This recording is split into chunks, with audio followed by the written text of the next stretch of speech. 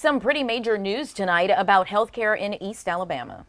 The Healthcare Authority of the city of Anniston, known as RMC, signed a letter of intent to affiliate with UAB Health System. ABC 3340's Valerie Bell was there for the announcement this afternoon. Valerie joins us live from the UAB campus. Valerie, changes are coming, but healthcare leaders say all of these changes are positive.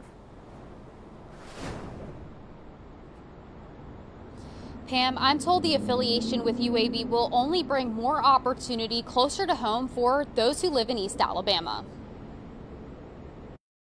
This affiliation would unite two outstanding healthcare organizations, drawing on the respective strengths of both. For over a decade, RMC Anniston has had partnerships with UAB. We've done a few projects with them, and we hope that the residents up there and the medical staff see this as a real positive step for them continuing to build on the services that they've already been providing.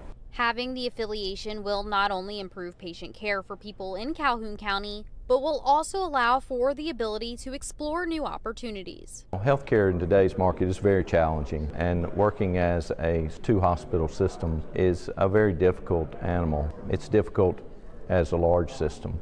Partnering with UAB Health System gives us an opportunity to gain in an economy of scale that we cannot duplicate otherwise. Cancer care is one of those services they're hoping to build on. When you get a cancer diagnosis, it's very frightening.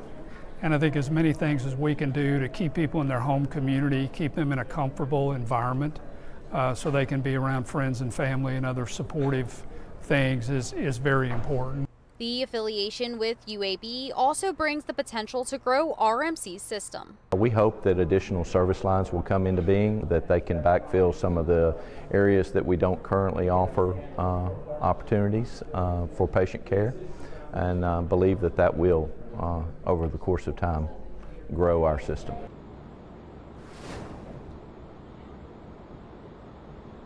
The process to make this affiliation happen has taken almost a year. They're hoping to have this done by June, if not before that. Now, one important note here, we're not sure if RMC name will change to UAB.